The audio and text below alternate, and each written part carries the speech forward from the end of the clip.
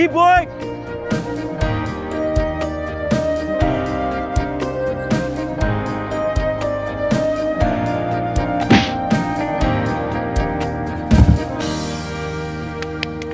Nice. Very good. Yeah, come on. Aarav, no. No, Aarav.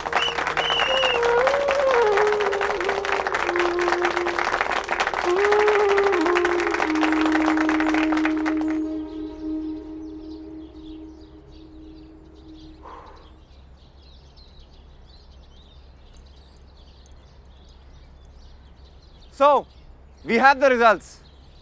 And 3 point की lead के साथ the winner is Yes.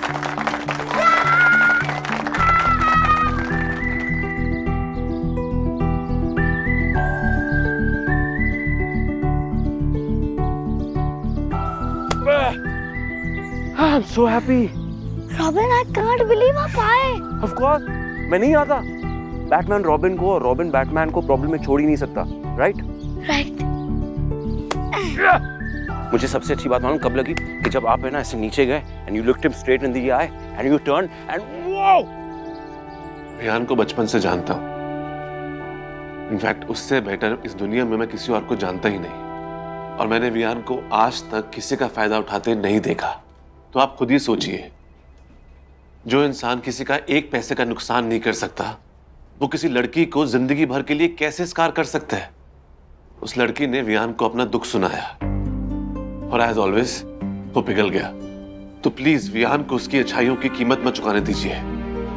Mister contractor, हम आपके emotion समझते हैं, बट बिलीव मी, शमिता की स्टोरी इससे ज्यादा टची है।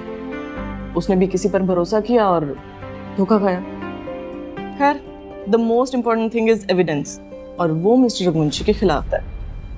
अगर वो अपने आप को इनोसेंट प्रूव नहीं कर पाते हैं, देन आई एम सॉरी, आपको अपना पार्टनर लूज करना पड़ सकता है। और अगर आपकी ऑर्गेनाइजेशन ने कमिटी के फैसले के खिलाफ जाने की कोशिश की, उन्हें डिफेंड करने की कोशिश की, तो आई कैन प्रॉमिस यू, आपकी कंपनी रेपुटेशन बहुत खराब होगी।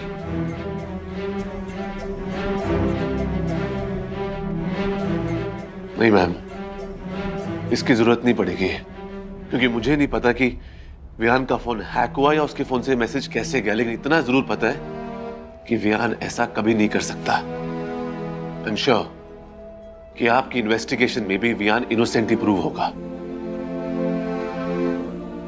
कीथ, वो रिकॉर्डिंग मिली? प्लीज मिले तो जल्दी से भेज दीजिएगा, इट्स अर्जेंट। वेटिंग।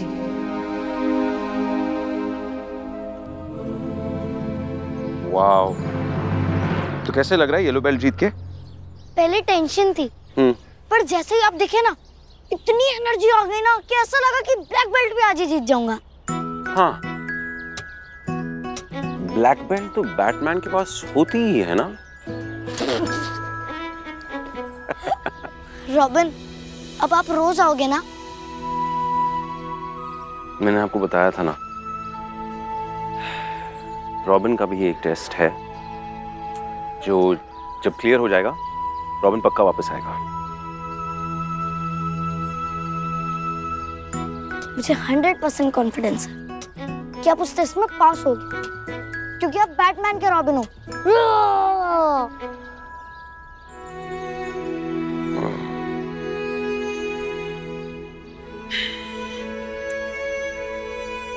मैंने भी आपके लिए कुछ लाया है।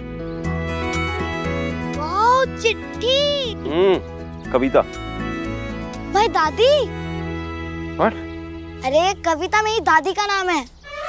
ओह, ग्रेट, परफेक्ट देन। क्योंकि जैसे आपके दादा दादी आपको लाइफ में सपोर्ट देते, स्ट्रेंथ देते ना, वैसे ही ये पोएम मुझे स्ट्रेंथ देती है। इसमें कुछ शब्द शायद आपको समझ में ना आए, लेकिन इसका भाव का मतलब समझ आता है, मीनिंग वो आपको जरूर समझ में आ जाएगा। तो जब भी आप अपनी लाइफ में अपने आप को अकेला महसूस करो, या आपको कंफ्यूज लगे, या आप डर जाओ, तो लाउडली एंड क्लियरली इस कविता को एक बार पढ़ना, फिर देखना रास्ता क्लियरली आपको दिखाई देगा। रॉबिन, आप भी अपने टेस्ट से पहले इसे पढ़ोगे ना? नहीं, जरूरत ही नहीं, क्योंकि ये कविता जो बात कहती है वो मैं समझ गया हूँ। यहाँ अब ये कविता आपकी है।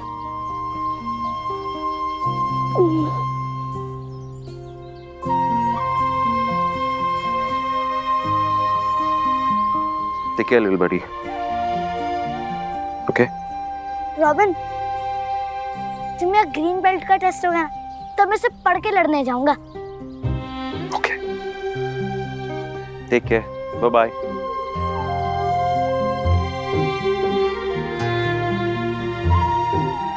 रॉबिन!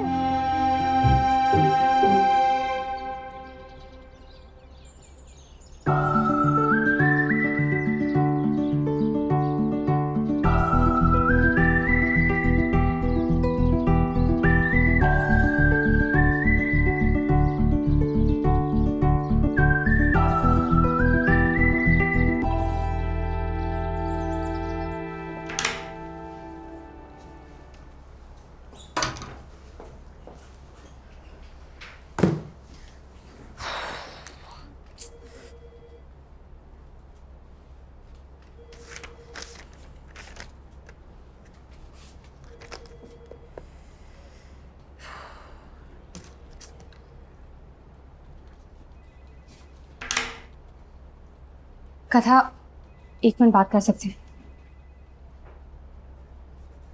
क्या हुआ? कथा, मैंने तुम्हारी बात पे बहुत सोचा, लेकिन मैंने डिसाइड किया है मैं अपने फ्रेंड को अपने साथ शिफ्ट कराने वाली हूँ।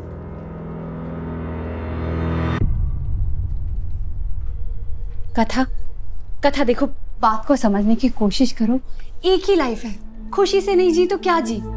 और वैसे भी अगर एक आदमी की शादी हो गई है तो क्या खुश रहने का हक ही छीन गया उसका? नहीं ना। तो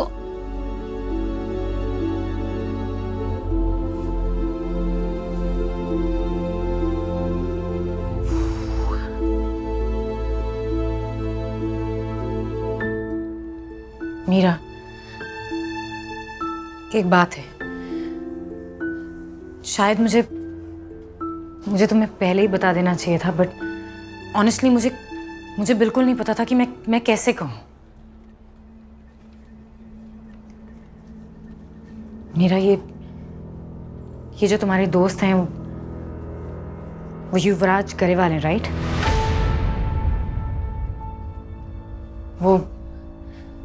वो मेरे लेट हस्बैंड के छोटे भाई हैं, मेरे देवर। व्हाट? मीरा, मैं सब जानती हूँ कि युवराज भाई क्या कर रहे हैं, क्यों कर रहे हैं। उनकी लड़ाई प्यार और रिस्पेक्ट की नहीं है, उम्मीदों की है। उनकी वाइफ रीत वो युवराज भाई को लेकर और अपनी फैमिली को लेकर ना बहुत ओवर प्रोटेक्टिव है। हो सकता है शायद वो आज उनसे बहुत गलत एक्सपेक्टेशन रख रही है, उन्हें बहुत परेशान कर रही है। लेकिन जिस दिन रीत को समझ आ जाएगी ना, वो बदल जाएगी। वो दोनों वापस से साथ में खुश हो जाएंगे। तुम दोनों रिलेटेड हो, ये इतनी बड़ी बात तुमने मुझे बताना जरूरी नहीं समझा।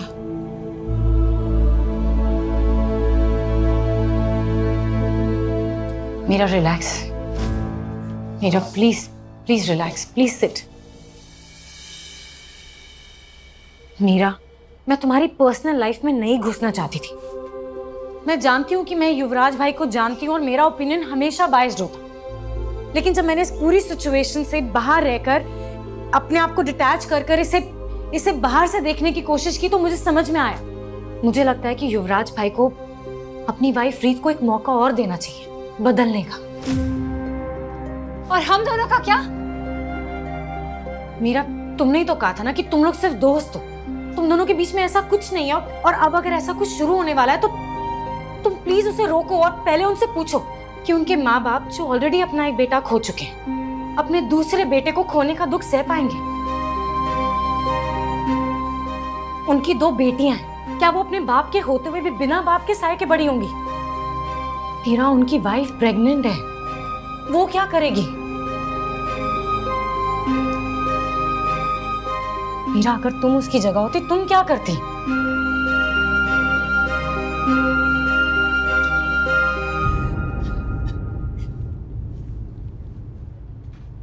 मीरा, युवराज भाई की प्रॉब्लम सॉल्व हो सकती है अगर वो अपनी प्रॉब्लम से भागना छोड़ के उसे फेस करे। आई नो ये सब कहना बहुत आसान है, लेकिन बहुत हिम्मत लगेगी, किसी का सपोर्ट लगेगा, और वो सपोर्ट तुम बन सकती हो मीरा। कथा पर मीरा एक बार ठंडे दिमाग से सोचो। मीरा लुक एट मी, एक बार मेरे कहने पर ना युवराज भाई से खुल के बात करो। अगर तुम दोनों साथ में बैठ के सोचोगे तो तुम्हें पता चलेगा क्या क्या दांव पे लगा हुआ है। मीरा आई एम श्योर तुम दोनों को समझ में आ जाएगा कि युवराज भाई का घर छोड़ने का डिसीजन बहुत गलत है। Please Meera think about it. कथा, फाइनल क्रॉस एग्जामिनेशन स्टार्ट होने वाला है, प्लीज कम। ओके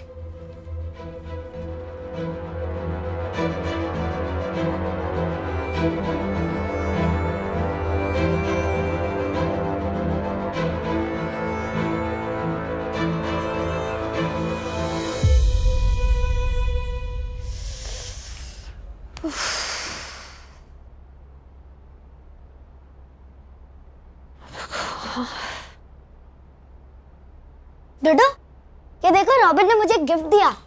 अच्छा, क्या है? मुझे लगता है आपके भी काम आएगा। अच्छा, कैसे?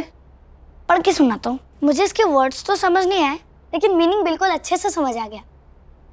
सुनो, तू सच की राह पर बढ़ा तो तुझको देखती धरा, तू भय की आंखें मूंद ले, विजय को मन में ढूंढ ले, झूठ को आजाद कर, सच की रोशनी प्रखर, इतिहास का प्रमाण पढ़, शौर्य का तू गीत गढ़, अधर्म में न्याय है फंसा, वीर है तो कर दिखा, विश्व का उपकार कर, तू जुल्म पर प्रहार कर, शत्रु आज दंग है, तू शौर्य का मृदंग है, छल के इस पहाड़ पर तो सत्य का सिहनाद कर, न्याय खुद घटा नहीं, विफल है जो डटा नहीं, हुंकार भर तू आगे बढ़, आगे बढ़ तू आगे बढ़, लड़ के जो अडिग खड़ा, संघर्ष में निडर बढ़ा, युद्ध की हार जीत में विजय वही जो स्थिर खड़ा, खुद से ही हर युद्ध है ये सीख जा, तू अंतर मन में जीत जा, तू अंतर मन में जीत जा, तू अंतर मन में जीत जा।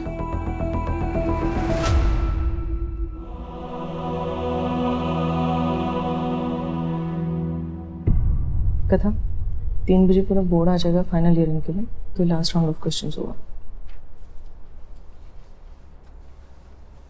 तो मिस्टर रघुवंशी, आपने कहा था कि शमिता जायसवाल ने आपके साथ पहले भी मिसबिहेव किया था। यस। तो ऐसी लड़की को वापस से काम पे रखने का क्या मतलब था? I mean, आपको तो उनसे दूरी बना के रखनी चाहिए थी। जैसे मैंने पहले कहा, मैं बदल चुका हूँ। मुझे लगा शमिता को और खुद को भी एक और मौका देना चाहिए, इसलिए मैंने उन्हें काम पे वापस बुलाया था। उस शाम जब ऑफिस ऑलमोस्ट खत्म हो रहा था, तो शमिता को अकेले अपने कैबिन में बुलाने की क्या जरूरत थी? मैंने उन्हें नहीं बुलाया, वो खुद आई मुझसे मिलने मेरे कैबिन में और कहने लगी कि मुझे अनकंफर्टेबल लग रहा है इस ऑफिस में। मैंने सिर्फ उनकी हेल्प करने की कोशिश की और कुछ नहीं। तो मिस्टर रघुवंशी आपके साथ थे जब आपको अचानक खांसी आने लगी, राइट? राइट। तो जब वो अपने कैबिन से बाहर गए आपके लिए पानी लाने, तो उनका फोन कहाँ था, आपको याद है? I mean, अपने साथ लेकर गए या कैबिन में ही छोड़ के गए? इतना तो याद नहीं। एक तो इतना स्ट्रेस था और ऊपर से मुझे इतनी खांसी आ रही थी। Shamita, I'll rephrase. उन्होंने वो मैसेज आपको कैबिन में बैठ के किया था या बाहर से किया था? ऑब्वियसली बाहर से, और इसका मतलब वो अपना फोन साथ में ही लेकर गए होंगे। लेकिन एक पीएन जो कैफेटेरिया में था, जहां मिस्टर रघुवंशी आपके लिए पानी लेने गए, उसने कहा कि मिस्टर रघुवंशी के हाथ खाली थे, उनके पास फोन नहीं था। ओ प्लीज कथा, ये क्या बात हुई? और फोन तो पॉकेट में भी हो सकता है ना। शमिता, इस पूरी कंप्लेंट में ये मोस्ट इंपॉर्टेंट एविडेंस है और ये क्वेश्चन उसी से रिलेटेड है, तो आप प्लीज आंसर कीजिए। आपको क्या लगता है मिस्टर रघुवंशी स्मार्ट इंसान है या डम? ऑफ कोर्स स्मार्ट है। इनफैक्ट वो आदमी बहुत ज्यादा स्मार्ट है। तो वो स्मार्ट आदमी जो अपने कैबिन में आपके साथ अकेले बैठा था, पोजीशन ऑफ पावर में था, वो आपसे डायरेक्टली पूछ नहीं रहा है, आपको टेक्स्ट मैसेज भेज रहा है, एविडेंस क्यों छोड़ रहा है? क्यों? पावर में अंधा आदमी ये सब नहीं सोचता है। वो हम जैसी आम लड़कियों को कुछ नहीं समझता। और हम हर दिन देखते हैं कि लड़कियां अपनी चैट्स पोस्ट करती हैं इंटरनेट पे, और अक्सर अफेयर्स भी तो चैट्स पे ही पकड़े जाते हैं ना। Thank you Shamita, we got your point.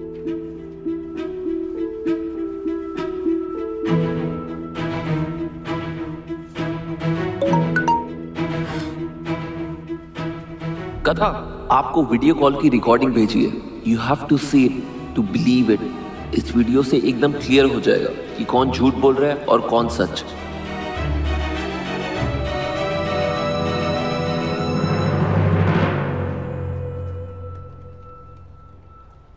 I think it's time. Board members, respondent, complainant सबको बुला लेते हैं। मेरे पास कुछ है सबको दिखाने के लिए।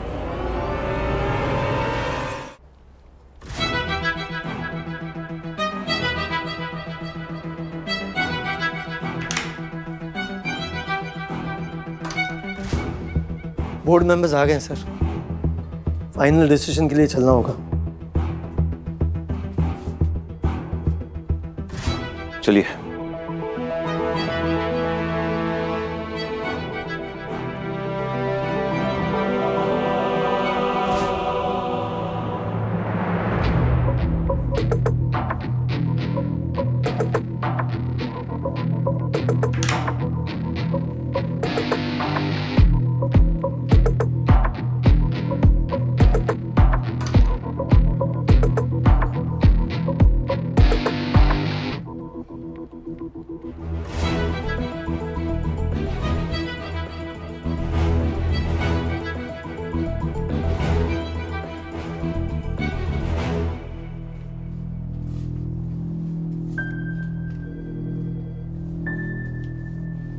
मैम आप प्ले कर सकते हो। Thank you. Welcome. Good afternoon everyone. जैसा कि आप सब लोग जानते हैं कि आज हम miss Shamita Jaiswal versus mister Viaan Raghuvanshi harassment case का फाइनल वर्डिक्ट बोर्ड के सामने प्रेजेंट करेंगे। So thank you for being here. कोई भी केस जहाँ पे सिर्फ 2 ही पार्टीज इन्वॉल्व हो और कोई भी आई विटनेस नहीं हो तो वो बहुत ही कॉम्प्लिकेटेड हो जाता है। इस पूरी इन्वेस्टिगेशन के दौरान हमारी टीम कभी मिस शमिता और कभी मिस्टर रघुवंशी के फेवर में जाती रही। एक तरफ मिस शमिता का सॉलिड क्लेम और एविडेंस था और दूसरी तरफ मिस्टर रघुवंशी की ऑनेस्ट अप्रोच और उनकी पूरी टीम का उन पर भरोसा। कभी हमें मिस शमिता की कहानी इनकंसिस्टेंट लगी और कभी हमें मिस्टर रघुवंशी का सीधापन भरोसे के लायक नहीं लगा। हमें लगा कि वो झूठ बोल रहे हैं।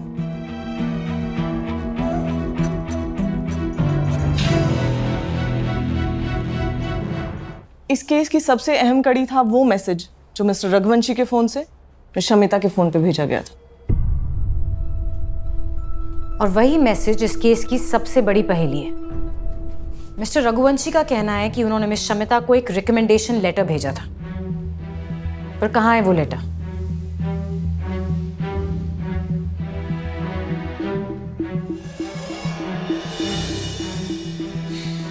खैर, आप लोग सोच रहे होंगे कि मैंने अपने लैपटॉप को स्क्रीन से क्यों अटैच किया।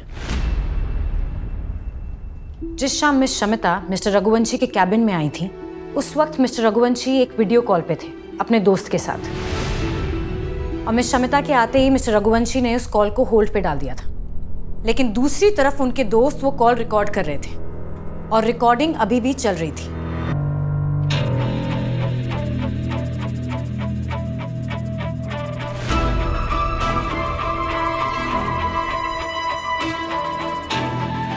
और वही रिकॉर्डेड वीडियो कॉल हमें सच तक पहुंचने में मदद करेगी।